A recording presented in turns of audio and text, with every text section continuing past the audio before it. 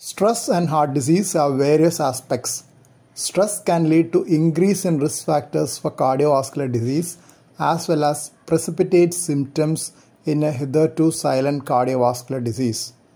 There is also a condition known as stress cardiomyopathy or broken heart syndrome, typically precipitated by an acute stressful event like loss of spouse in an elderly female. Most older persons have buildup of atherosclerotic plaques in the coronary arteries. When there is a sudden severe stress, heart rate and blood pressure can shoot up due to sympathetic overactivity. There is also the release of stress hormones like adrenaline into the circulation. The resulting hyperdynamic circulation can lead to increase of shear stress on the atherosclerotic plaques in the coronary arteries. Plaque rupture can occur in thin-capped atheroma with more of fat content than fibrous tissue. Platelets adhere to these sites of intimal rupture and initiate the formation of thrombus.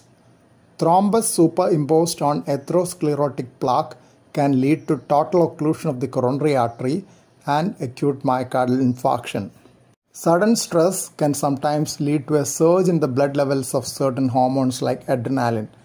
These contribute to the surges in blood pressure and heart rate and enhance the hyperdynamic circulatory state. Both sympathetic overactivity and release of stress hormones increase the myocardial contractility, thereby increasing the workload of the myocardium. Increase in myocardial workload can precipitate myocardial ischemia in those with significant coronary obstruction.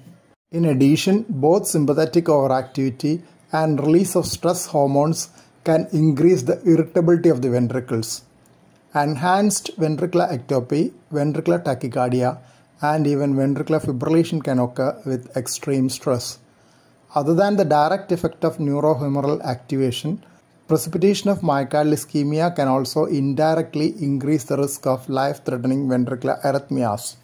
Another manifestation of stress in the heart is the broken heart syndrome or stress cardiomyopathy. Takotsubo cardiomyopathy and apical ballooning cardiomyopathy are other eponyms. Broken heart syndrome was initially described more in elderly females after sudden demise of their spouse. In stress cardiomyopathy, apical regions of the left ventricle are hypokinetic and dilated, giving it the name apical ballooning cardiomyopathy.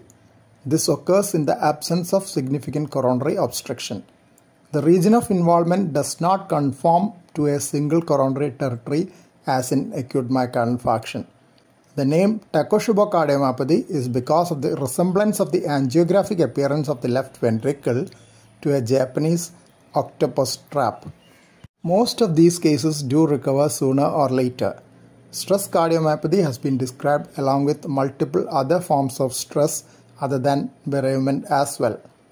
Presentation of stress cardiomyopathy may be like acute myocardial infarction with ECG changes or as acute left ventricular failure with pulmonary edema.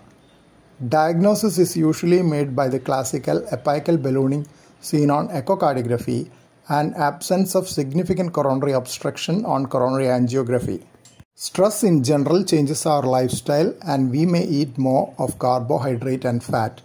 High calorie food is often chosen when we are stressed as a sort of relief. This has long-term consequences like obesity, hypertension, and impaired glucose tolerance.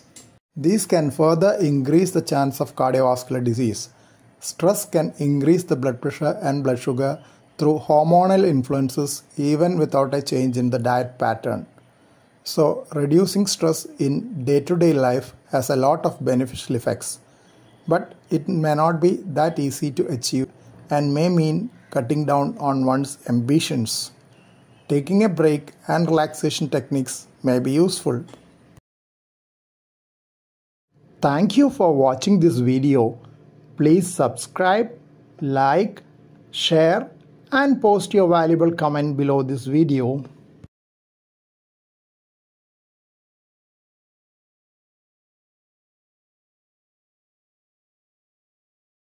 Kindly press the bell icon after that for getting all updates.